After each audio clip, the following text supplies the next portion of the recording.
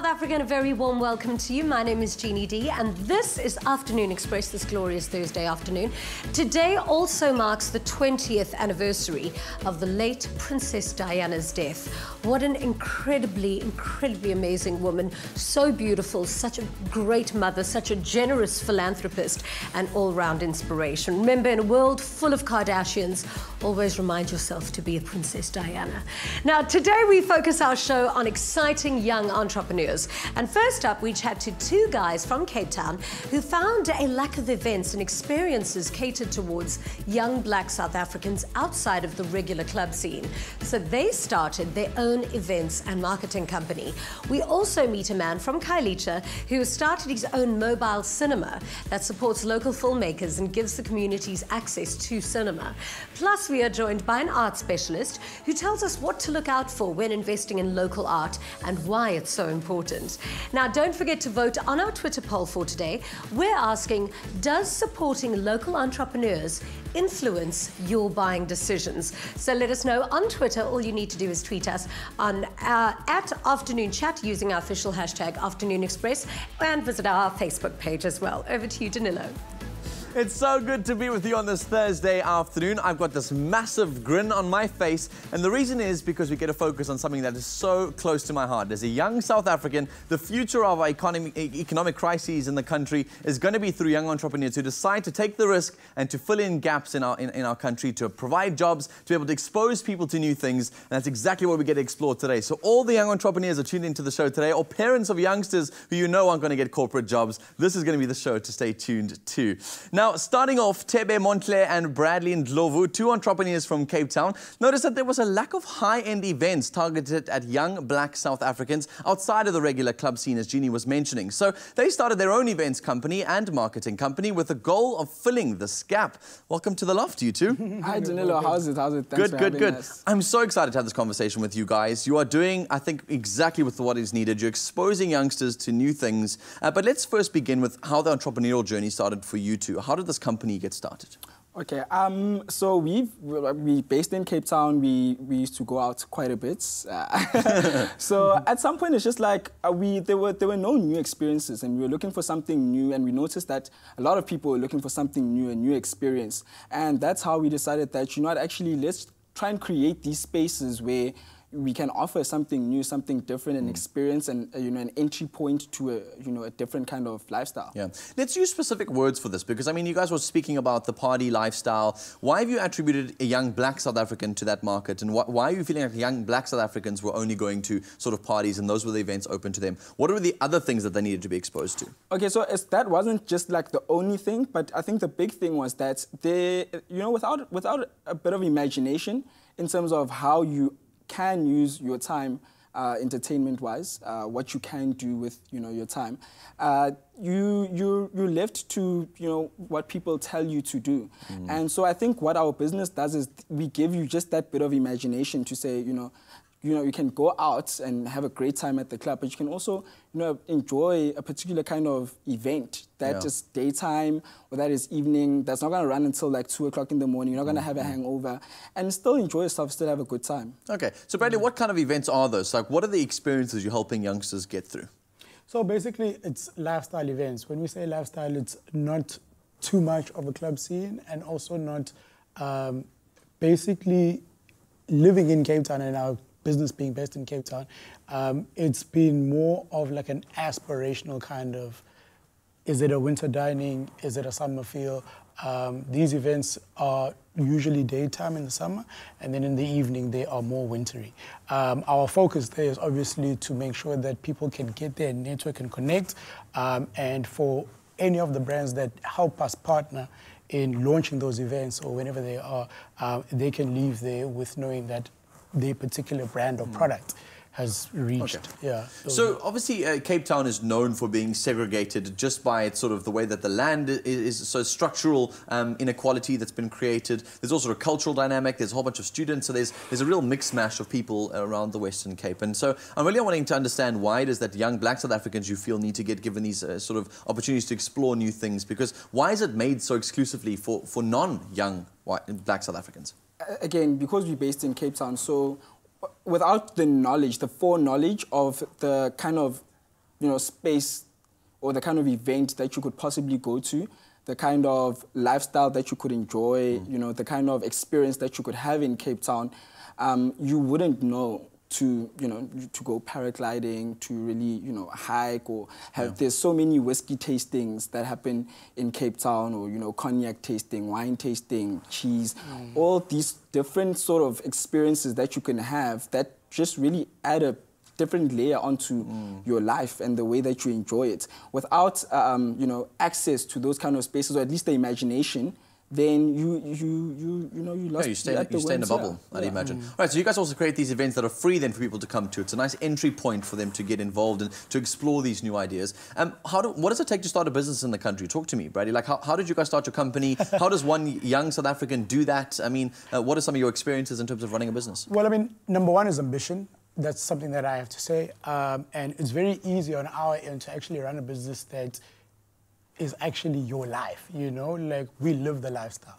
And like my experiences are in business, where I am like within the Western Cape. I've worked with craft liquors, so in distribution and sales. So like I've had the confidence and the belief to walk into spaces, but like, I mean, with our events and what we're trying to create is something that is more, okay? But being a young entrepreneur is something that is very challenging, but it is on your own terms. Okay, very quickly though, from your side, just last thoughts, Thebe, on what it takes to start a company in a current South Africa, in the climate that we're in at the moment. I think Cape Town's been a brilliant place. There's a lot of small businesses in Cape Town that have been willing to, engage with us, participate in, the business that we've, decided to go into. And I think, just like Bradley said, because we've always sort of, the reason why we went into this business was really because we were passionate about it, and we thought that we had something different to offer. So I think there's also an element of innovation and disruption, and just like understanding the space and the environment that you're in. I think that's very important in terms of entrepreneurship, because a lot of people try to reinvent the wheel, and sometimes it's not necessary. Sometimes you just need to find just a gap and match that with your passion, and you're good to go. Love it. Awesome, you two. Congratulations on a great idea. I think it's awesome. I can't wait to even come to some of these events, because I think the first phase is getting these young black South Africans to go and do those activities, and then let's engage with each other. Let's incorporate our societies, our cultures together, so we can explore and experience these things together. And you guys are doing the first phase for that. So thank you for coming and joining us on the show. Thank you for having us. Sharing your ideas. Thanks for having us. Absolute pleasure. Coming up after the break, if you ever wanted to know how the word milk and voices fit together, milked voices after these.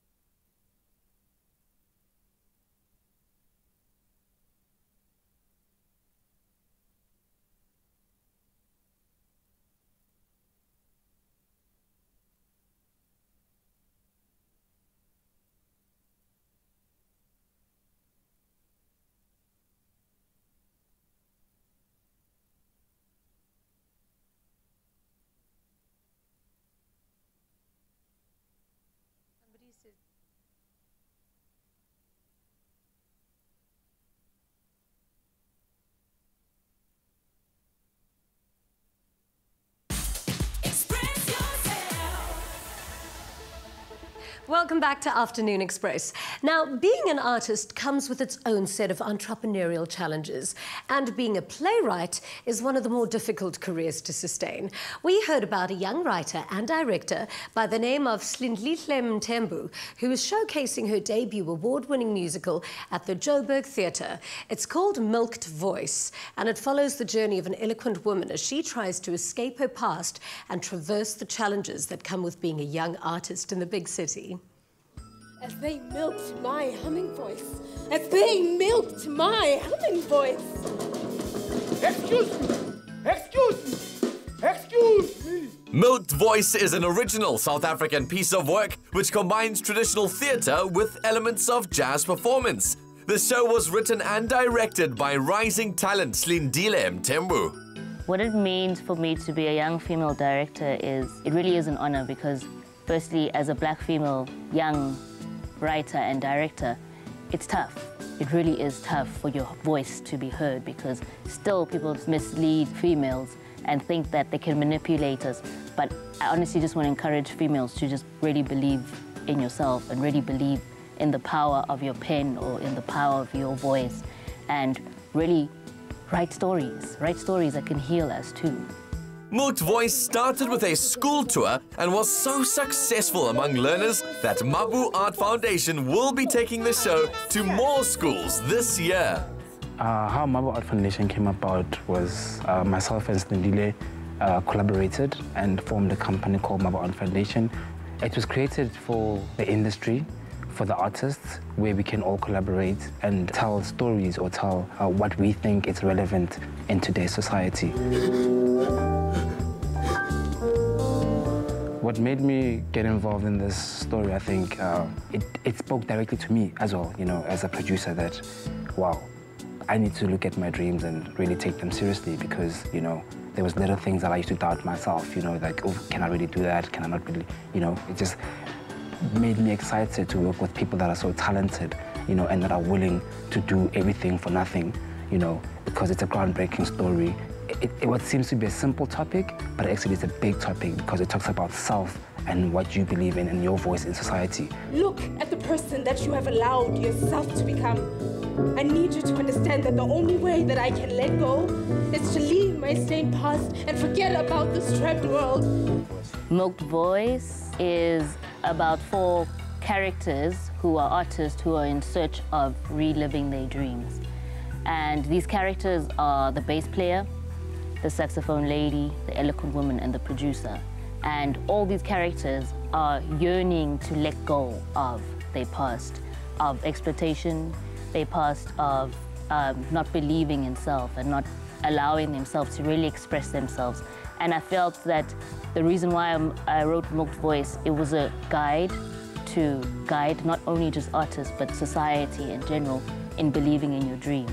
And one of the main themes that come out of Milked Voice is a suitcase. So each character carries a suitcase which represents their dream and how far they want to go for their dream or the quality of the dream that they have. And how the story begins is they get inspired by a woman who sings in this unknown city, and each character is literally in search to find this woman who's called the eloquent woman. I am a producer. No. Actually, I am the producer.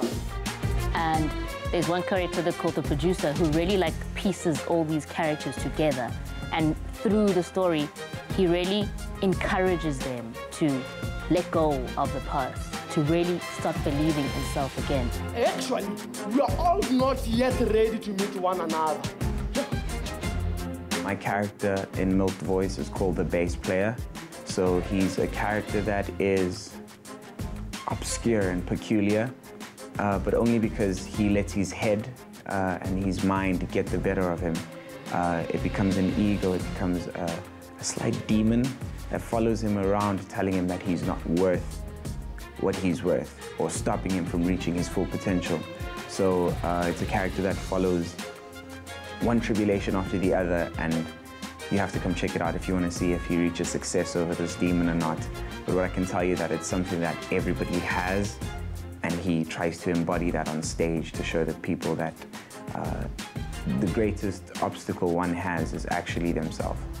In life, we all have a purpose, we all have a dream, we all have a goal, but it's our responsibility to actually work on it every single day, to keep practicing whatever it is, whether you're in the arts or not in the arts, but just to work on your gift and your purpose every single day and not lose sight or focus of that. And my character did, and I think most of us have, you know, stumbled along the way in our career paths where we've just stopped practicing or lost the passion along the way. So it's just a little reminder that don't. Keep on pushing, keep on sharpening your tools that God gave you. Don't you dare tell me that I have no ability in carrying my own dream. Who asked you to pick it up? I wait and I sing for it, damn it. It's tough to believe in yourself. It really is tough because you have self-doubt, you have a lot of things. But with this story, it speaks about a suitcase, and the producer character says, let us open up our boxes. I say, let us open up our boxes now. We tend to forget the power that we have. We tend to forget that we filter file away our dreams and forget about them and never work on them. So I just want to encourage people to really believe in self and really understand what you're here to do. Having won an Ovation Merit Award at the National Arts Festival and with incredibly well-received performances at 2 Joburg theatres, Milked Voice hits the road once more to inspire us to reach for our dreams. Coming up after the break, we get into our yoga pants and tackies because it's time for a little afternoon workout. Fitness instructor Claude Pulse is here to show us a great workout you can do right here in your home. Plus, we're making a great post-workout smoothie. I held it for a long time.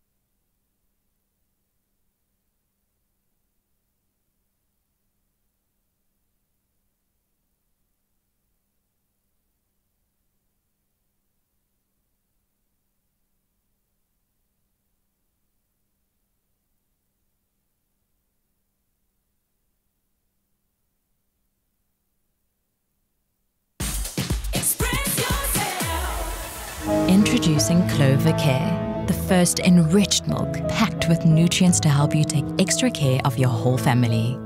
Made with love by Clover.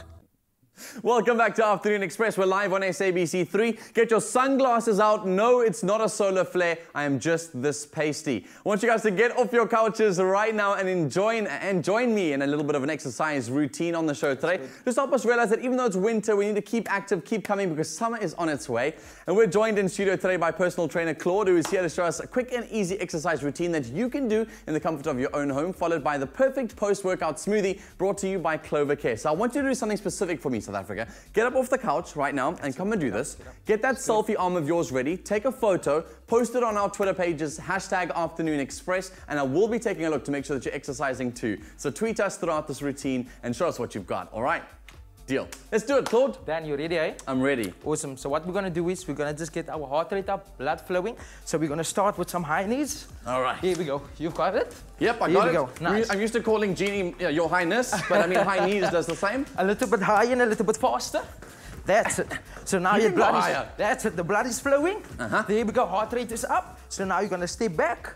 Okay. So what you can do is we're going to do an upper body exercise. So you don't need any equipment as such, because we can do this in-house, out of house, when you go on holiday as well. Good. So here we go. I want you to go down in your push-up position. Yeah. Flatten your glutes. Yeah. Just pop your chest a bit for me. We're going to do 5 push-ups. Is it fine, eh? Got it. Easy. Okay. 5's easy. Let's go. 5, 4, 3, 2, and go. 1. That's it. 2, 3, 4, 5. Can you do one more? Of course. Here we go. Nice. And now you push back. And how was that?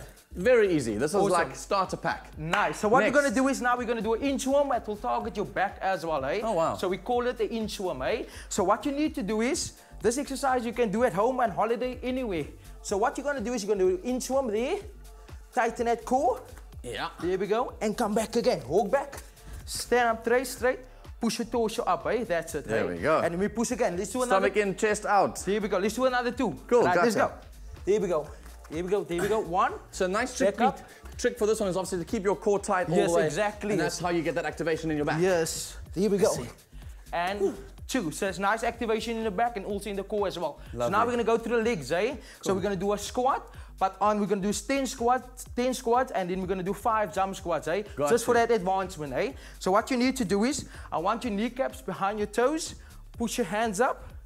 That's a proper squat, and come back and tighten your glutes as well. So squeeze the bum. Squeeze your glutes, yeah. That's I feel like you should do it this way. So you go down into a squat, you come up and you squeeze your bum. Squeeze your glutes. Gotcha. Yeah, nice Take activation. a photo of that and send it to us. #AfternoonExpress. Right, all right, let's go. So 5. Yes, let's go. 1. Here we go. 2. Squeeze that glutes, eh? I'm squeezing them. 3. Can't you tell? 4. Squeeze. 5. And relax. The other 5, we're going to do a jump squat. Just for that people that's on that advanced level as well, An explosive exercise. Explosive, yes. Let's go. 1. That's it. 2. Come on, let's go. 3. 4. 5. And relax. Okay, now we're going to cater for the core. So we're going to do a sit-up, eh? By touching your kneecaps as well. Oh, this is my weak area. So if you guys are like me, you have weak abs, this is the one for you. Good. So what you need to do is push your hands here. Yeah. Push up and hug your knees. That's it. Can we do 10 of this, guys? Easy. Right, let's go. Push through. 1. Let's go. 2. Don't leave me, hey? 3. Try to extend your legs. 4 when you go back. 5. That's it. 10. Woo. 6. Come on, let's go. Faster. I can do this. 7. That's it. Let's go. 8. Push through. 9. 10. That's a stand up.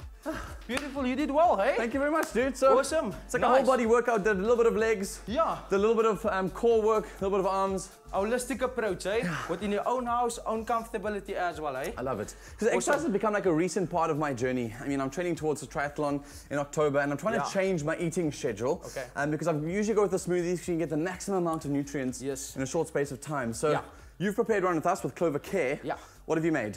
So what we have here today is we have this Clover Care milk, which is very rich in vitamins. Yeah. So we have 10 vitamins in it as well. We have 3 added calcium in it as well, and also we have vitamin D as well, which is good for bones as well, and also for the absorption of calcium as well. Which is really cool because a lot of your nutrients that you're eating at home, like whether it's been, even if you think it's good nutrients, vegetables, etc., isn't carrying the amount of nutrients that you should actually be getting in your diet. So to be able to supplement it with something as regular as your milk is really good. So let's make our smoothie. Okay, can we go? Okay, so we're going to pour from this milk in over here. And anyone can use it at home, eh? It's user-friendly for the kids, for the little ones, for the grannies. Okay, there we go. That's it. That's cool. I think that's enough for now. Yeah. Okay. Then, what are you adding to it? Like, can I chop some bananas for you? Yes, go for it. Oh, these are frozen. It's frozen ones, yeah. Oh, why'd you make them frozen? We go. It's easier to put into the blender and also the coldness as well. Because also the bananas also have lots of potassium as well, hey? And it helps just with the cramping as well. Oh, I see. That's why we throw it in as well, yes. So this could probably be used as a sort of post-workout as well, yeah. We have our peanut butter over here that is sugar-free as well. It also stabilizes the blood sugar levels in our body as well, which is very good as well. Okay, great. And obviously, like I mentioned, this clover care that we've done, we've already used. We've also put a whole bunch of it inside like an ice tray. And inside the ice tray, obviously, you freeze these. It creates a nice blitzed summer version of this smoothie, which we're making for you. And we mentioned earlier on that the clover care, what's cool about it is it's got all those extra nutrients in it. It's over 10 extra vitamins and a whole bunch of extra calcium in there, which is really good for your body. Yes. Right, you need what's to this? add your protein powder, which is chocolate. Yeah, boy G. A little bit of sweetness after the training. Yeah, boy G, the protein, eh, bro? Yes, here we go. So it's high in fiber, our chia seeds, high in fiber, high in protein, and omega-3 as well. Stunning. So all you got to do is then blitz this guy up. Yes, let's see if I don't even know how to do this. Yeah, here we go. Nice. And then there we go. Awesome, that's good. Just like that, and we've got a smoothie. Take it off, then you need to pour it in, and then you go. It's a great post-workout smoothie over here. And I'm still waiting for all of those photos on our social media account. Hashtag Afternoon Express at Afternoon Chat. If you did some exercise with us on the show today, I'd love to see it. Dude, should we say cheers? Yes, cheers. Cheers to you. Awesome. The show's going to continue after these. Yummy, well done. That's a nice one, yes. Introducing Clover Care, the first enriched milk packed with nutrients to help you take extra care of your whole family. Made with love by Clover.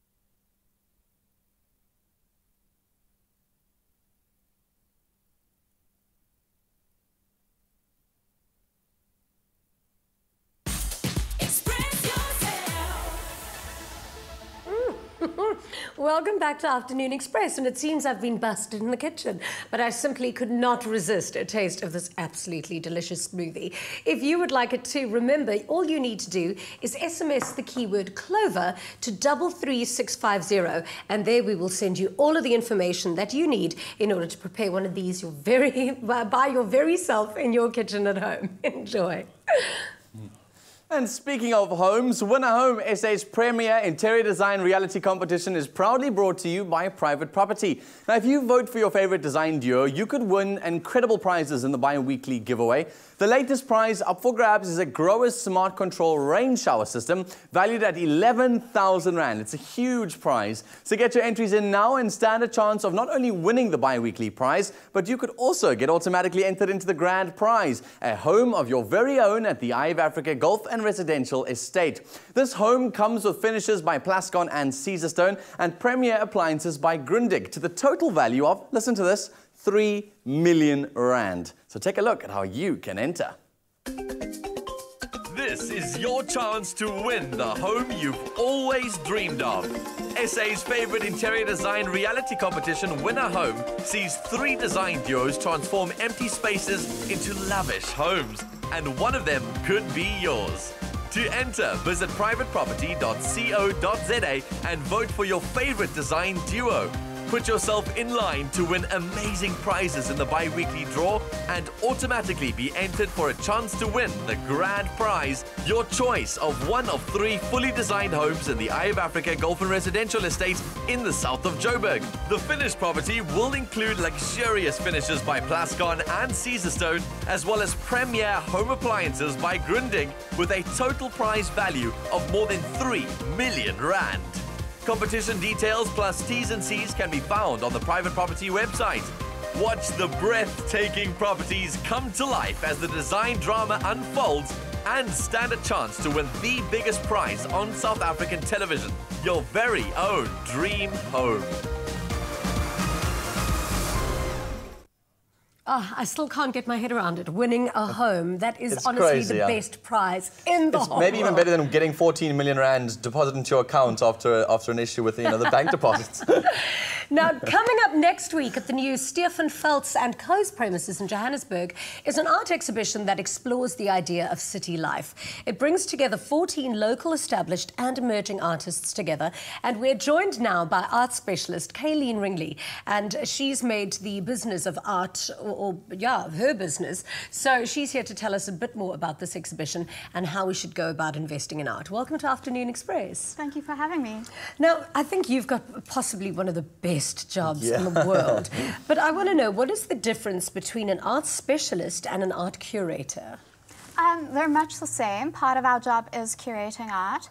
I specifically work within an auction house environment, so we bring in art, we then auction it off, but a big part of that is curating and curating our auctions, basically. So I suppose being a curator is part of being an art specialist. Yeah. So you've obviously got to have a really good or keen eye for it. So, I mean, you specialise in sculpture, prints, and what was the other one? Painting. So all that kind of fine art. I mean, what's outside of that, though? Pretty much. So as an auction house, we deal with pretty much all collectibles. So things like furniture, silverware, jewellery, clocks.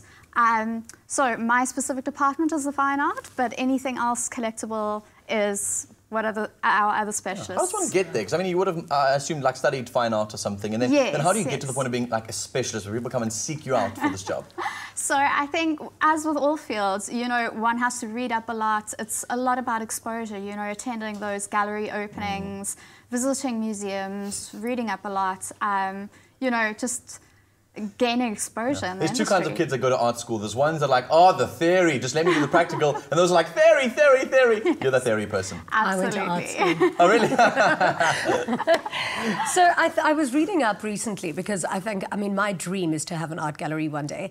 And I was reading up that actually Africa and South Africa is taking over the world, I suppose, in new art. And it's so exciting. I think if you look at the gallery opening up in Cape Town, there's so many galleries now opening up in Joburg. Is it a good idea to invest in local artists? I mean, is that where we should be buying at the moment? I would definitely say so. I mean, the African art market on the whole is the most underpriced market globally. Wow. We've got some great quality art across the continent, not just in South Africa. And I think they have a lot to say. That's suddenly there's been this global focus on the continents of Africa. And as I say, it's some of the most underpriced artwork in the world. So then who should we be looking at? And like, who are the artists that we should be looking at? And what should we be looking at when looking to buy local art? Well, the first rule of art collecting is buy what you love. If something speaks to you, buy that. If something is going to look brilliant above your couch, buy that. So absolutely buy what you love, but then also perhaps take your collection in a certain direction. So, for example, if you are really into photography, concentrate your collection around photography. If you're really into, you know, mid-century modern vibe of furniture, match your art up with that same sort of scenery. Awesome. All of this is going to come to a head. All these artists you're talking about are going to come to a head at the exhibition that you're going to be at. And, yes, some of the artists are obviously going to be on screen at the moment. Do you mind talking us through some of these pieces of art? So we'll scroll through them and you can stop us where you want to talk through these pieces. Perfect. So the exhibition is happening at our new Joburg premises at the Bulelani Country Club. The exhibition really talks about city life, and particularly Johannesburg city life. You know, and I think it's contrasts. You'll find, you know, an image like this, for example, where you've got so many materials bound up within the work, and it talks about, you know, so many cultures coming together within the city, and also the fact that it's not just a flat piece of material, the fact that it takes, you know, the role of a figure, you know, it says a lot about, you know, the person within the city.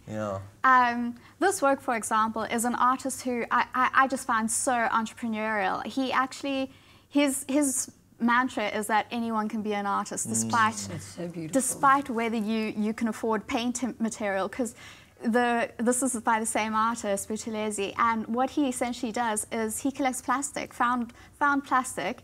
He then mosaics it onto a backing board and then melts the plastic and then goes over it with paint to create these evocative images. So in real life, is this actually completely 3D?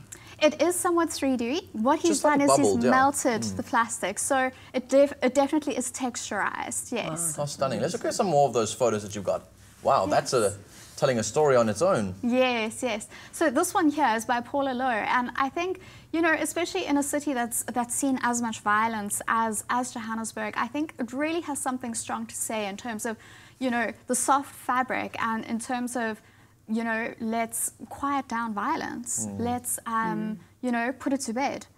It's a great one to do. I love that imagery. Yes. And then, of course, we have, you know, one of the auction house favorites, Roger Ballon, very well-known photographer who loves to sort of play between the playful and the horrific, you know. And here we have sort of what might look as horrific monsters, but it does have that playful element in terms of the figure at the top chasing the figure at the bottom. And yes, you could sort of read it either way. Looks like me when I wake up in the morning.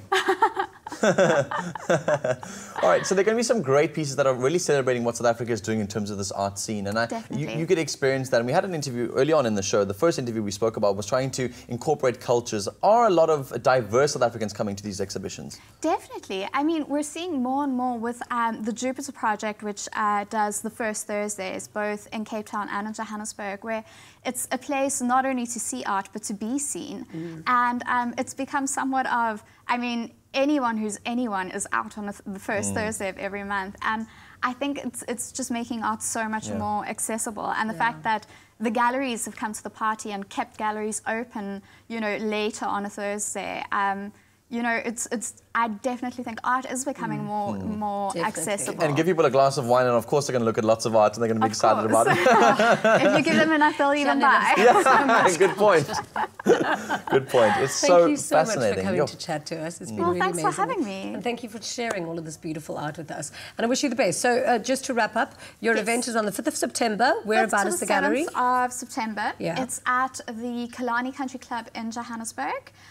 There will be an opening function on the 6th 6 p.m. on the 5th, and then a curated walkabout at 6 p.m. on the following day. That's brilliant. Yes. So she mentioned entrepreneurs, and that's the kind of question we're asking on our social media feeds, and we're speaking about supporting local entrepreneurs. Does that influence people's buying habits? And we're running a poll on our Twitter page at the moment, so afternoon chat, go and find it. It's pinned to the top, so you can find that immediately. And the comments that we got through for first option was, it builds our economy. 59% of you are saying yes to that. You only care about the price. 30% of you are saying about that, which I think is a good one to consider. And then at 11% is never thought about it, really. Supporting local entrepreneurs, does it influence your buying decisions? I think what you're trying to say is buy local, because yes, it will influence your buying decisions. Absolutely. It's cheap here. It is. All right, we're going to take a quick break, but coming up after the break, we sit down with entrepreneur Bulelani Mvotho, who has been running a mobile cinema in the townships for 10 years, highlighting local filmmakers and bringing films to the community.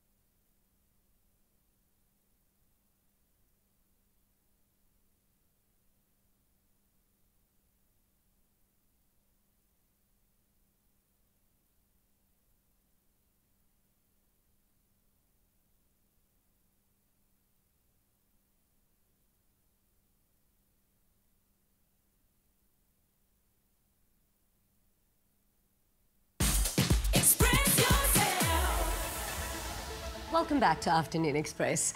Now, for many of us, watching a film is as easy as streaming it online, turning on the TV, or popping down to the nearest shopping centre for a cinema experience. But for many South Africans, this luxury is far out of their reach. Bulelani Mvotho noticed this 10 years ago and took it upon himself to make a difference. My name is Bulelani Mvotho. I am the founder of Snapshot Mobile Cinema. Snapshot Mobile Cinema is a community cinema that is there to bring films and to entertain whilst educate the communities around the city. We are mostly based in Khayelitsha. The service is brilliant for us, especially township people. Bulelani is giving the service to us. We don't go to town, mostly because cinemas are far and you have to travel and you have to pay a lot of money. Here in screenings we pay 20 rand. That is very affordable. The types of films shown at the Snapshot Film Cinema are good films, and you can be able to learn some things in them. The films are quite very interesting because they are more local. They also emphasize on the local experiences. Even the discussions were very progressive, you know, because we get to think broadly and critically about issues. So yeah, I think we need more of Bulelanis in our township. He's a role model to me, you know. You're the dream maker. Welcome to Afternoon Express. Thanks for having me. Where did the idea come from? This was out of having to experience an inaccessibility to go and watch films in cinemas. So after that, I realized that it's not only me, but the rest of the entire community, that they don't get to go and enjoy themselves by watching films.